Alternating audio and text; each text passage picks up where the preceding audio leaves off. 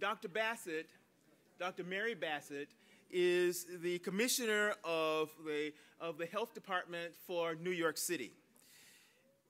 Dr. Bassett has more than 30 years experience in public health, and she has dedicated her career to advancing health equity. For more than 17 years, Dr. Bassett served on the medical faculty of the University of Zimbabwe and developed a wide range of AIDS prevention interventions.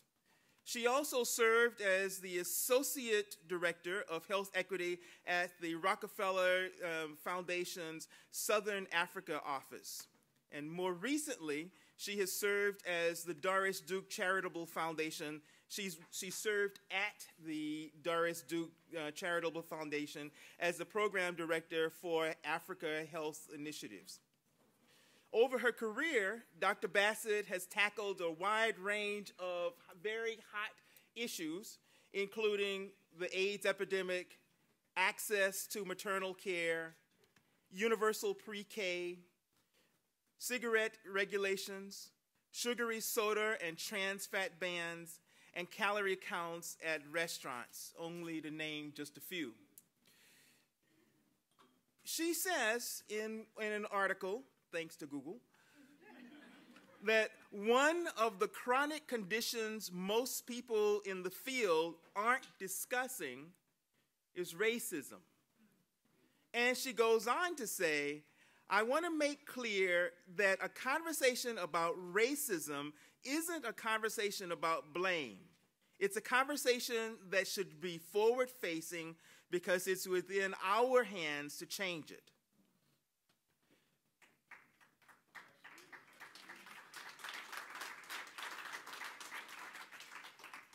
Dr. Bassett is speaking out, and she's here to speak with us. Dr. Bassett.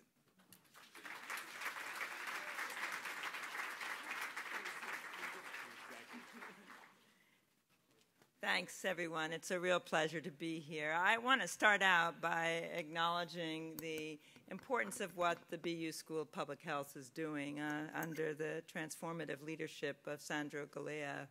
It's really important to use our academies as centers for convening and centers for talking about challenging issues. And I can't believe he's just been here for a year, and his impact is already showing. And I also want to acknowledge particularly Dean Cox, who has been gentle and challenging and collegial in his facilitation this morning. And also my co-presenters, from whom I've learned so much. I'm the commissioner of a large health department.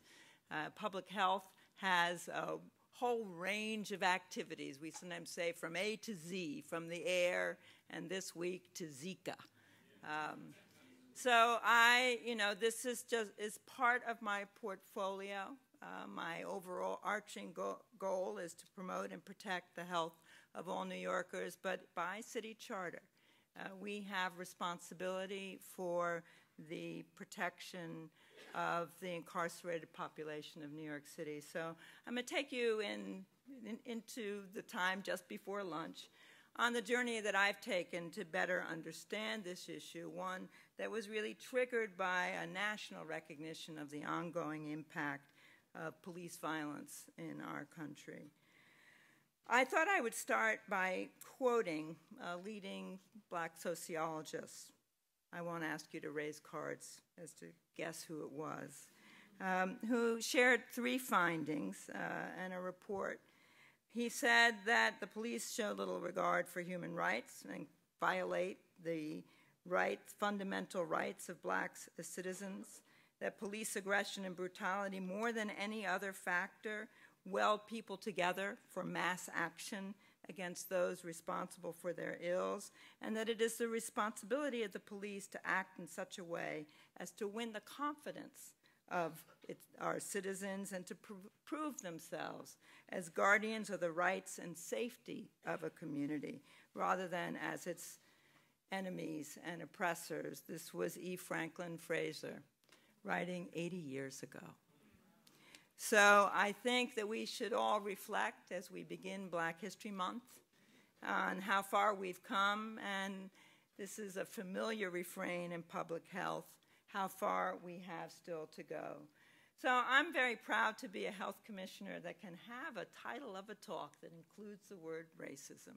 And I want to acknowledge the role of our mayor, Bill de Blasio, who came to office on a platform that acknowledged the widening and unsustainable gap between rich and poor in our city and across our nation. And of course, the conversation that we're having today had its roots in widely publicized deaths that occurred. Eric Garner in New York City in July of 2014, Michael Brown in Ferguson in August, then followed by, in the spring of last year, the death of Freddie Gray. These were deaths that spurred protests across our nation. These protests took place day and night. And I think that we can continue to expect them to take place, but because these were not the first or the only deaths of Black men in recent years, but they captured the public imagination because all three men were unarmed, and their deaths became a symbol for the daily violence and the fear that Black communities face at the hands of government institution that is supposed to protect. So I'm going to start in honor of Black History Month by saying a little bit about history. I'm not a historian, but I have tried to put this in context. Then I'm going to talk about our work in public health and how many of the comments that I want to make have already been made this morning by my colleagues who come out of completely different disciplines and talking about expanding this from a narrow conversation about the impact on individuals to how this affects whole communities and affects us all. And I'm going to end up by talking about what we're doing in New York City to envision a path forward. And some of these have already been highlighted. Just to remind us all that civil uprisings took place across the United States throughout the 20th century. And what has occurred last year and the year before was presaged by the Watts uprisings in 1965, which I remember. People thought, you know, they have palm trees there. What's going on? And all of these were really tied to a history, and some of our young questioners have referred to this, that have invented and reinvented, enforced and reinforced the criminalization of Black bodies. And that began with the foundational, before the Mayflower, experience of the enslavement of people of African descent, enslavement that went on for 2.5 centuries. I don't think it takes anybody's imagination to ask the question, how do you keep people enslaved for 2.5 centuries? And the answer is with pure terror. That's how it's done. So we have also enshrined this in our foundational documents, speaking also to our young questioners, where in our Constitution, people who were enslaved were considered 3/5 of a human being. Now, this always sounds very offensive, but it had an impact that I didn't realize till I read a little more. It increased the number of eligible voters in the southern states. Although the enslaved population obviously didn't have the right to vote, a right that only was really entrenched in my lifetime with the voting rights and civil rights legislation of the mid-1960s. Blacks equaled out the voting rolls of the white South, and some people argue enabled Thomas Jefferson to be elected as our third president. We had a respite in the Reconstruction period, though, which ended, however, with the Black codes, with the establishment of vagrancy laws, and the re-enslavement of blacks using another word. We moved on from that to the Jim Crow period, a period that lasted over about 90 years. And I was lucky enough to come of age during this period of 1965 to 1980, a period in which huge advances and opportunities became available to people of African descent in many ways for the first time. And we're now here. We saw those graphs with a steep rise in mass incarceration that ended that period that we now know as the Civil Rights Movement, and have begun to and have continued to shape the conversation that we have today. Now, the Civil Rights period was not without impact. I mean, it wasn't all a giveaway to the black population. This is a graph that was put together by Nancy Krieger and her colleagues, really in the wake of Ferguson. And it shows deaths by legal intervention. I don't know if you can make it. This is do I have a marker here? Yeah. This is 1970 here.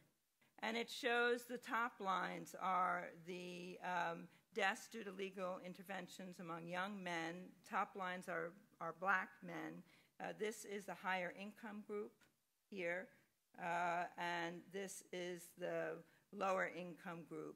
What's really interesting about deaths due to legal intervention is that they don't show, for either blacks or whites, much variation by income, which is something that we actually often expect to see in public health data. The difference is, here where this represents the urban uprisings of the 1960s, which occurred in urban areas which were largely more affluent. I just point this out to show you the importance of academia in bringing data to the conversation. These data were rapidly put into print and I think have been very useful to us. So we are now in a period where we, according to a New York Times article recently, have 1.5 million black men in the prime of life who are missing from daily life, either through incarceration or through premature mortality. So let me talk about the impact of this on health. And we've been thinking about it in these buckets, that it isn't only when people are in the hands of the criminal justice system that we see the impact of the criminal justice system on our population. It begins with policing, which before the election of Mayor Bill de Blasio included the stop and frisk policy in New York City, where upwards of 700,000 stops were being made a year. In some neighborhoods, on average, every resident of that neighborhood was stopped once a day. That, I'm happy to say, has changed.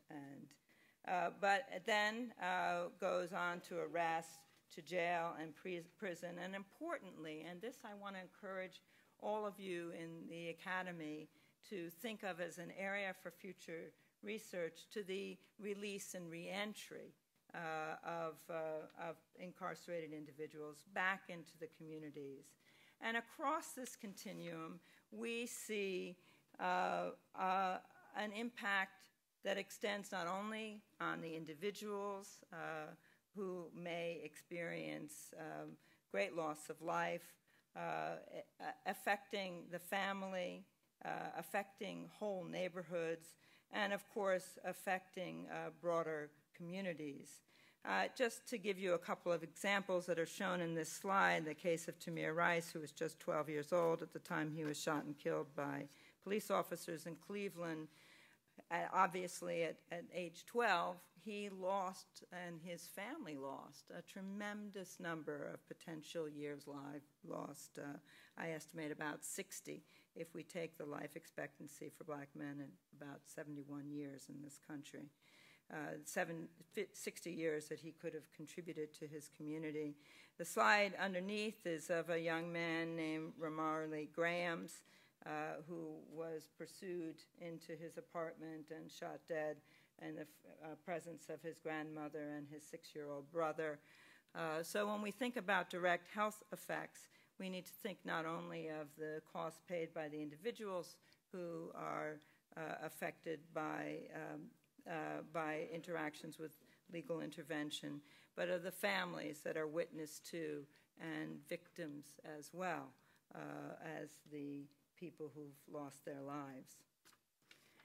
So we need to think more about how this affects the whole life experience of people living in areas where police surveillance is high.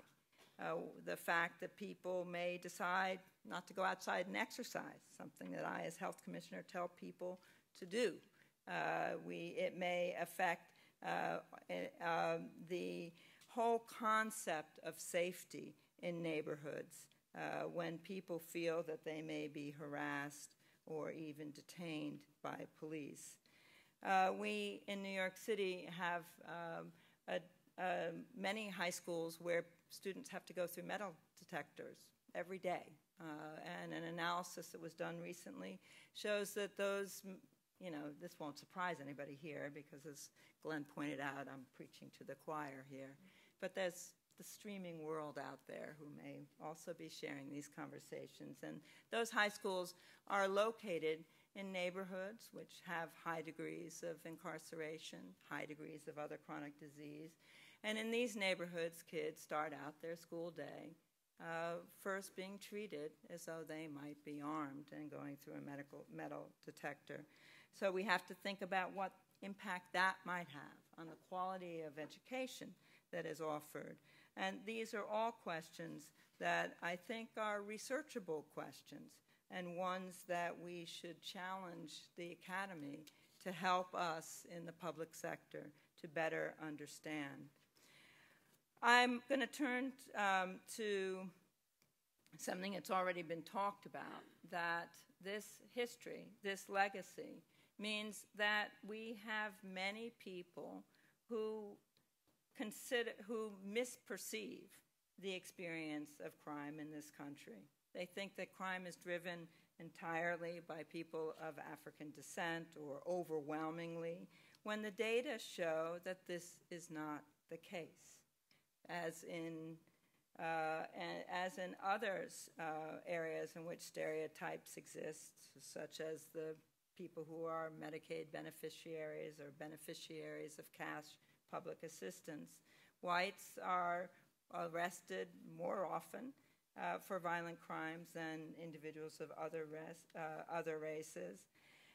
But we have just heard a whole presentation on how the impact of crime and the likelihood of harsh sentencing is disproportionately experienced by Black Americans, more likely to be the recipients of mandatory sentences and more likely to go to prison. And I am sure that this is something that all of you are aware of, but I think it's worth just showing the graph again.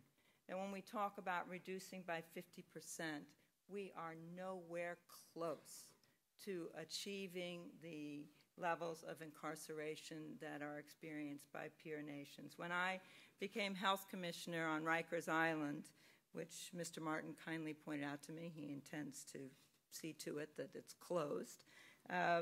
The number of people in solitary confinement on Rikers Island exceeded the number of people in solitary confinement in all the United Kingdom. That's England, Scotland, and Wales. Or is Ireland in there? Sorry, not Scotland maybe now. England, Wales, and Ireland. So New York City has the second largest jail system in the United States. City jail system, LA is bigger, but LA, of course, is a county. But you can see where we stand, and this here is the incarceration when we look at it separately for the rate for the Black community. And I think I have two daughters. I talk with them about this often because we do need to talk about the burden borne by black women. But we have to look at the data and just see the absolutely excessive burden borne by black men. A fact maybe I can use the card system for once in my talk because I didn't integrate it. But in the mid-1940s, whites achieved a life expectancy of about 65 years. Black women achieved a life expectancy. That's often the cut point we use for premature mortality. Black women achieved this in 1955. Anyone want to guess whether, I don't know how to do it with the card, sorry. I'm just going to tell you the answer. That black men achieved a stable life expectancy of 65 years in the mid-1990s. So I think that we have to acknowledge that there has been a particular targeting that black men have borne a particular burden. So what does this mean for the health of our populations? Well, I am a medical doctor, and I would be remiss if I didn't point out to you that people who are incarcerated concentrate the occurrence of common infectious diseases. We see higher rates of HIV/AIDS, other sexually transmitted infections. In New York City, we estimate that something between 2 and 3% of our adult population as a whole is infected with hepatitis C, and this proportion in patients in our jail system stands at 20%. So this means that jail health services have the opportunity to make people healthier, return them to their communities healthier, but there also is the risk that disease transmission occurs within the jail system and that we may return people to jails less healthy. The jails also have a violent environment. Rikers Island is literally on an island. You get there by crossing a bridge, and when you cross that bridge, it's really like going into an alternative universe. And we know that that a high proportion of inmates report violence-related injuries. That in our hands, in the correctional health services, we identified that about 3/4 of those injuries were in fact violence-related. You know, you can injure yourself by slipping on the floor or falling off a ladder or something. But most of these are the result of intentional violence. This is a video that's available online of a young man who was captured by correctional officers. He was hogtied and beaten. That's Robert Hinton. That's what he looked like in 2012 after he'd been beaten by correctional officers. So we have a problem that we have to both monitor and address of the occurrence of violence within jails. And sadly, the leading cause of death within our jail system in New York City is suicide. The fact that we have an electronic health record in something that was introduced by the health department when it took over the delivery of jail health services allows us to gather data that we wouldn't be otherwise able to gather. And it's allowed us to see it's allowed us to document the impact of solitary confinement on self-harm.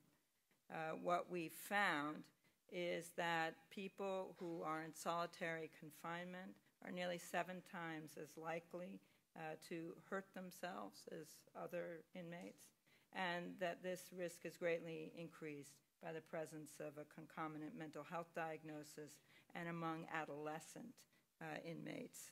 These data have helped to drive the decision in New York City that solitary confinement has been abolished for 16 and 17-year-olds. We have had deaths due to inmates who were not appropriately diagnosed. This is Bradley Ballard, who had serious mental illness and died in our jail system.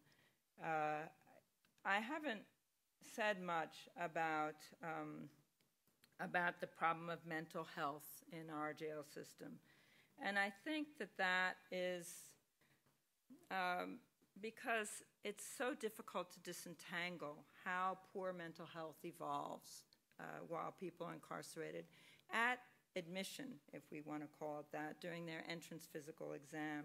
About between 5 and 7% of inmates coming into Rikers have a serious mental illness. That's a little bit higher than the general population. But at any given time, 40% of inmates have a mental health diagnosis. That's really high. And these include diagnoses like adjustment disorder, conditions that people acquire while incarcerated. So I would welcome a conversation about to what extent we're putting people in settings which are very unhealthy for their mental health, and the extent to which people have mental health issues on entry. They both are true, because we heard that there has been a displacement of substance use and mental health treatment to the jail system. But it also is true that we see people deteriorate while in our jails. And how many of you, this is a card question, know the word drapetomania? Wow, drapetomania. Nobody? Well, all right, finally a mixed answer. This was a disease diagnosed in the 19th century. It was called the disease causing slaves to run away. And it was treated with whipping. So obviously, we in the medical profession do have a history of medicalizing rebellion. And drapetomania was an example of that. And I would challenge us to ask the question whether we are doing that again in our jails.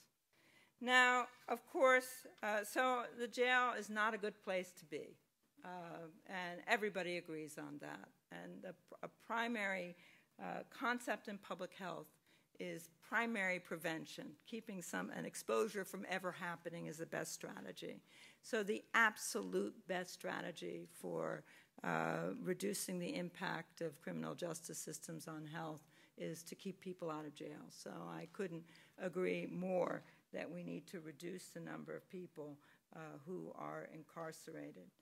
But, of course, we have to recognize that the impact isn't only on these individuals. When people come home, they take with them diseases, mental health issues, trauma that are related to incarceration, and they return home to families that have been disrupted by the loss of the incarcerated individual, their loss as a parent, as a breadwinner. We have a huge number of children who are living with a parent who is incarcerated. And of course, we have people returning to neighborhoods which are going to deal with voter disenfranchisement, because we continue to have across our nation, and including in my state, felony disenfranchisement and restrictions that limit the political capital of neighborhoods which carry high incarceration rates. And we've already heard mentioned by several people today the case of Khalif Browder, a young man who was deeply traumatized by his experience in New York City's jail system and sadly committed suicide. His experience was invoked by our president when he took action on solitary confinement.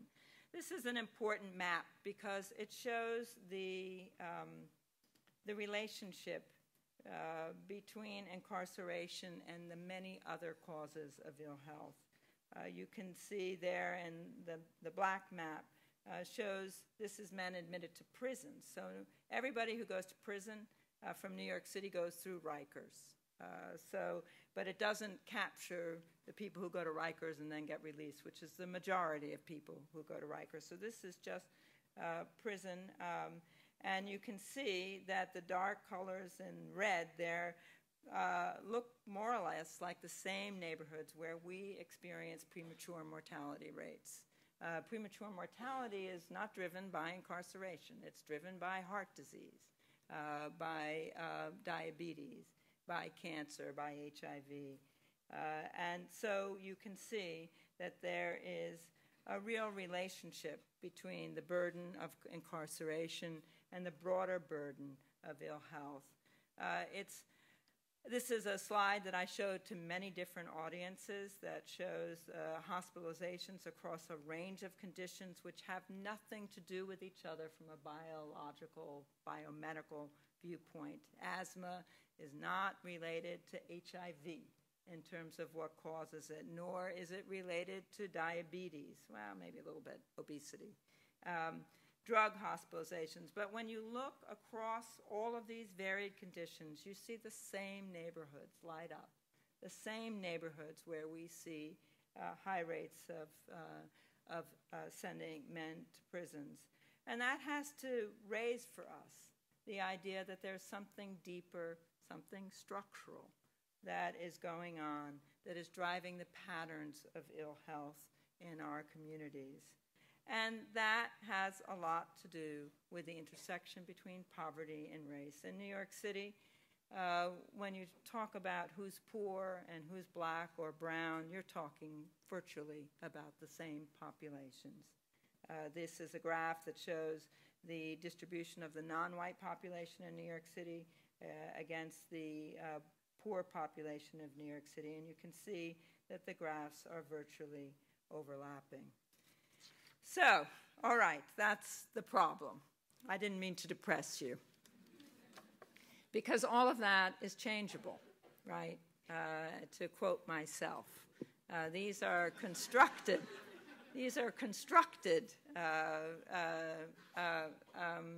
phenomenon. They're not in our genes. The fact that our zip code is a more important determinant of our health than our genetic code, for me, is a good thing. Because we can change the distribution of wealth by neighborhoods much more rapidly than we can ever change our genetic code. And of course, the fact that we see these maps show such broad disparities by neighborhood reflects the fact that New York City is a deeply segregated city. If by some measures, it's the third most segregated city in the United States by race.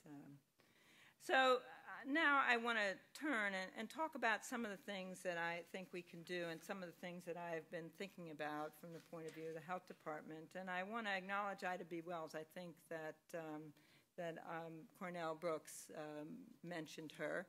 I don't remember who mentioned her. Was it him? But this was a pioneering woman who spoke out against the epidemic of lynching that began after the end of the Reconstruction period and extended over until the middle of the 20th century. Had a broad impact on the Great Migration out of the South. That was the range of the sort of kind of reign of terror that existed in the southern states. So she started counting lynchings. Well, I want to acknowledge the work done by Nancy Krieger. I showed you some of her data earlier in making the case that we should be treating fatal shootings as reportable conditions. We should be treating it as a public health statistics. Ironically, right now, the best place that we can get data about the impact of police violence and deaths due to legal intervention is from a United Kingdom newspaper. Now, this is really embarrassing. And it's not me who said that. It was the head of the FBI who noted that it is deeply embarrassing. And they've announced that they're going to be changing this and that, there will begin to be more data collection at federal level. But I do want to bring to your attention a website called The Counted that is published by the Guardian newspaper from the United Kingdom. Last year, over 1,100 individuals were captured, more than twice the number that appeared in official statistics.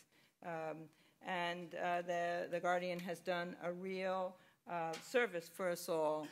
They said that they were doing this because the U.S. government has no comprehensive record of the number of people killed by law enforcement, and the lack of these basic data has been glaring amid the protests, the riots, and the worldwide debate. And before he stepped down as U.S. Attorney General, Eric Holder described this situation as unacceptable, and as I noted, the head of the FBI described it as embarrassing.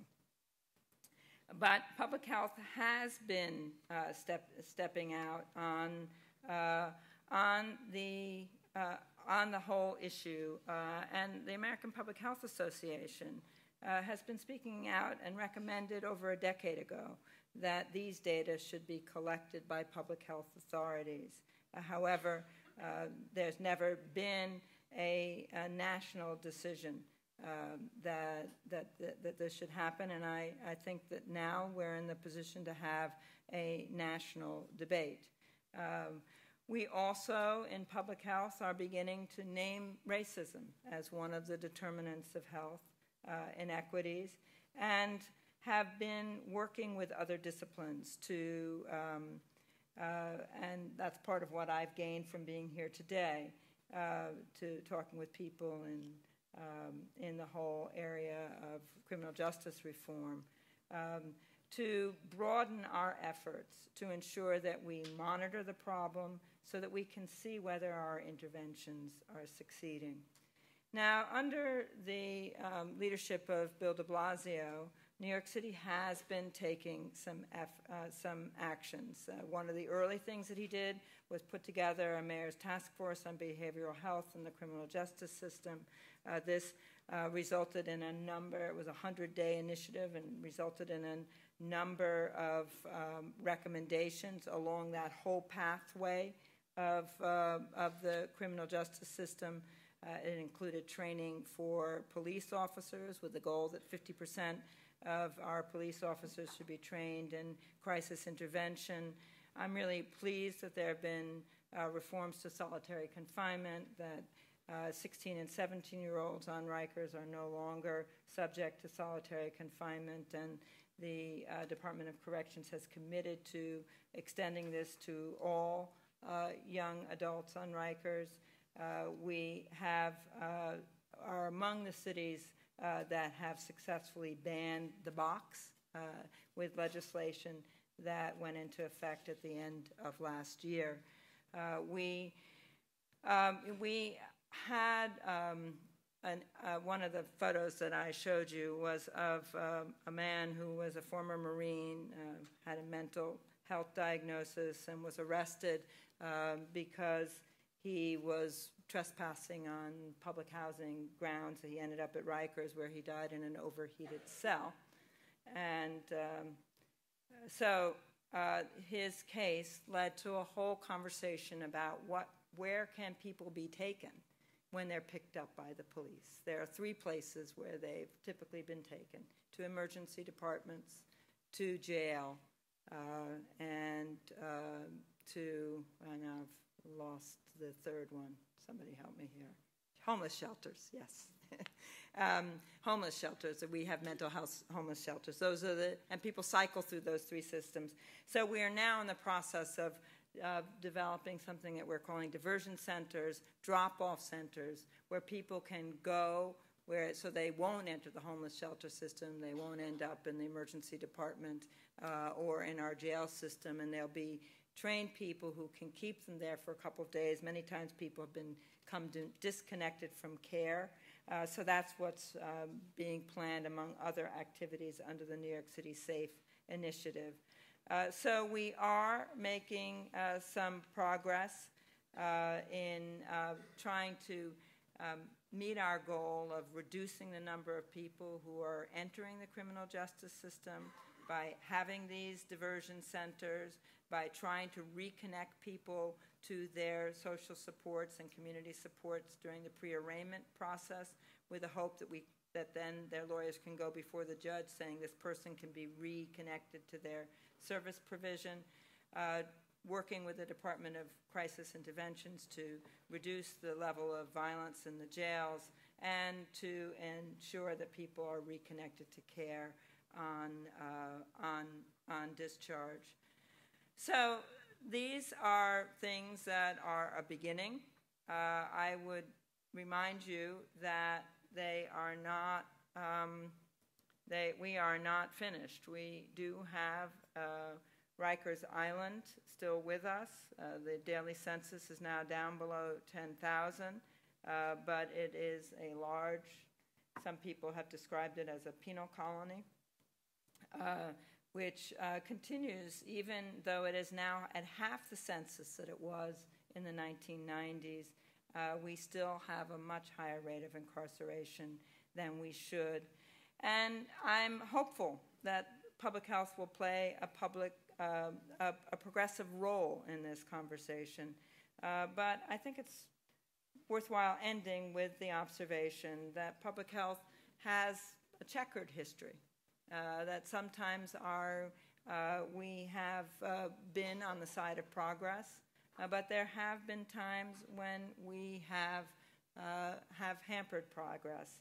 And I'm committed to seeing that we advance the overarching goal of reducing the number of people held in our city jails. But I also want to be mindful that when we talk about our modern-day drapetomanias, that we also have the risk of playing a less than progressive role. So thank you very much for your attention.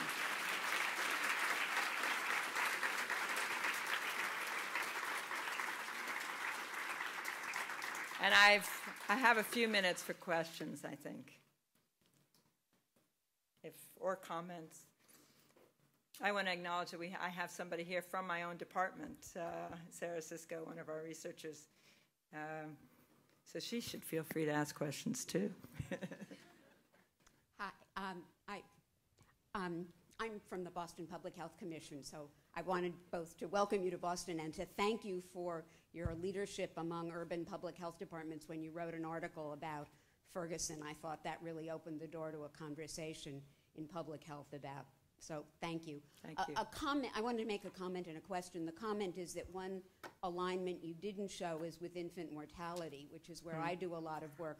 And in Boston, the number of black deaths due to homicide is very close to the number of black infants who die in the first year of life. And I think a lot of the same forces are probably at work, and it would be interesting, I think, to look more closely at that. The question I had is very specific to your role in prison health. And that, as I understood from what you were saying, young people who are incarcerated go to Rikers, and also from Khalif Browder's history, go to Rikers as well as adults. Is that right? Yes, 16 and 17-year-olds. I think Glenn pointed out earlier in the day the age of adulthood is 16. So when they are exposed to the conditions at Rikers that have been described, what happens to the mandated reporting responsibilities of correctional officers, presumably, but also anybody from the health system who goes into the prison? I mean, you would think that that would be a sort of huge barrier to abusive treatment of children in that system, but it doesn't seem to be working. So, sure. I think what you're saying is our Rikers inmates subject to the protections of our Administration for Children's Services, which is our child protection agency. And my understanding is that a child of 16 is considered an adult when they are arrested in New York City. So there are obviously conversations about this. They are considered a vulnerable class. That's why the Department of Corrections Commissioner made the decision that 16 and 17-year-olds shouldn't be subject to solitary confinement. In part, that had to do with the health department's data that showed that adolescents were at a particularly high risk of having adverse outcomes while in solitary confinement, but they do not have the protections of the Child Protection Agency while in jail. Sarah.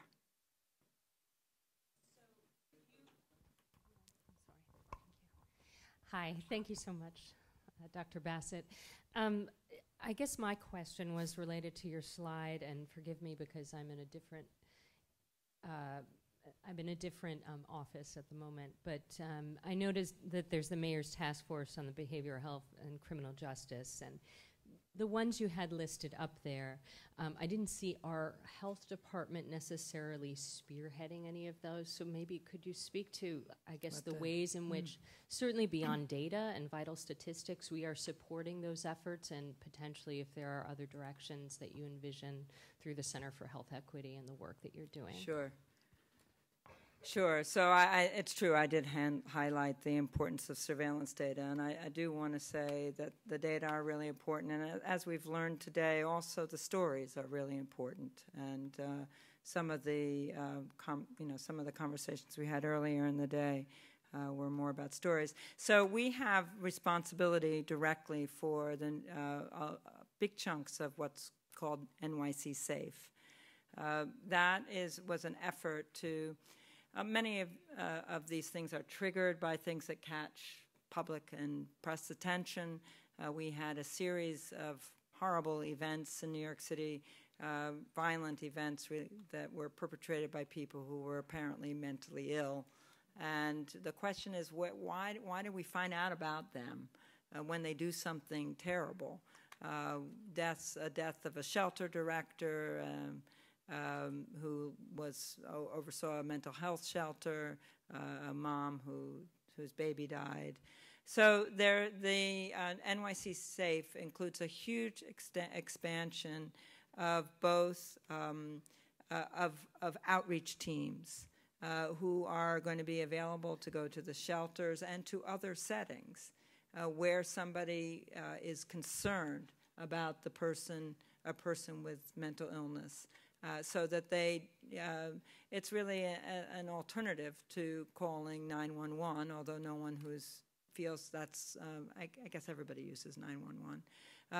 Nobody should delay calling 911 if they feel there's an immediate risk. But if there's somebody who you're concerned about, feel like they haven't kept their appointments, they seem to be deteriorating, the health department is greatly expanding its outreach teams. And that's being done under our Division of Mental Hygiene and represents a massive investment. The whole city is is really re-looking at how we deal with mental health issues. And our First Lady made this a centerpiece of her role as First Lady, a really courageous decision, I think. And has the administration's committed to over $800 million going into mental health and bolstering these services over the next 4 years. Thank you for giving me the chance to toot our own horn a bit. Yes.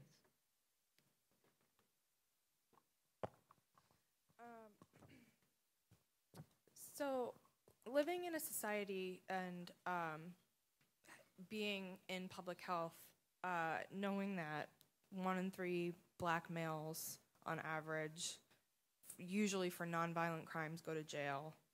Less than 1% of rapists ever actually see jail time. It takes a woman up to 7 times on average to leave an abusive man. And, we're counseling drug addicts when they call the police, not to say if somebody is overdosing and just to tell them that they're not breathing, or else the police will take much longer to show up. Having all of this kind of information, I guess my question is, why in public health we don't have more conversations about disbanding the police? Because it seems to me that a lot of these issues would be much better addressed by trained social workers. And the racism, classism, and sexism is really ingrained in police forces, and so many of them are not trained in crisis intervention and how to deal with so many of these problems. Well, that's an interesting idea. But I think that most societies see a need for some entity to oversee public security and safety. That's the police. Their slogan in New York City is protect and serve. And I think it's our job to hold them to their slogan. I think it's a provocative question that raises the question, why aren't we getting the services that we want from our police force? Or why aren't we not complementing the police force with the needed skills, which I think Dr. Ganesh was saying, not expecting them to act like social workers with a gun, but having social workers who can be deployed. That's part of what these mental health outreach teams are supposed to do. But I don't see much chance that we're going to disband the police force. And I can't imagine that as health commissioner, I would make such a call to disband the police force. It seems like they're doing so much more harm than good. And as a culture, like, so much of the room just laughed and, like, nervous laughter, because it's something that is so ingrained in us that we need police, that people don't second guess that. And it's like, Oh, I think in New York City, our police force is 36,000 people. That's quite a police force. So I would point out that, and I probably should have prefaced my presentation by saying that many of these issues belong to us as citizens, not just as professionals. And that many of these are conversations that we need to have as a society. Not only under the heading of sort of our technical skills. You're raising questions about values and about the social allocation of resources. These are broader social questions that are important for us to engage with. I hardly ever go before any audience without reminding them that it's really important that everybody should register and vote. We have an important election coming up. We need people to get out there and register and vote. One more? Just a question about words of wisdom from, is this on? It is. Sorry. Words of wisdom from Africa. You were there 20 years. Yes. And some of us in the public health world are familiar with that African proverb, takes a whole village to raise a child. Do you think it would be useful to the movement that Glenn and Michelle Alexander say we need to come up with turn that around a little bit? Maybe it takes a whole village to put one in prison, and it takes a whole village to get one out successfully, because we often, especially the worst crimes, it's all on the individual. And we seem to look at it that way. We turn away real quick when somebody commits murder or sexual crime. Do we need to remind ourselves that, again, that proverb is worth a lot? Well, thanks for that. I think it's rooted in our own history, that the idea of social cohesion, social solidarity are really critical concepts to our well-being, and that the impact of the current state of our criminal justice system is not only on the individuals who get enmeshed in it, but on whole communities which have had their fabric shredded by the experience of both police violence and high incarceration rates. I'm not sure that I have any particular words of wisdom that come from, in that regard, that come from Africa. But I do want to end on a note that several people echoed, that we really are at a moment at this time in which we're seeing conversations taking place that I haven't seen take place since I was a university student myself. And this is really important. We need to grab it with both hands.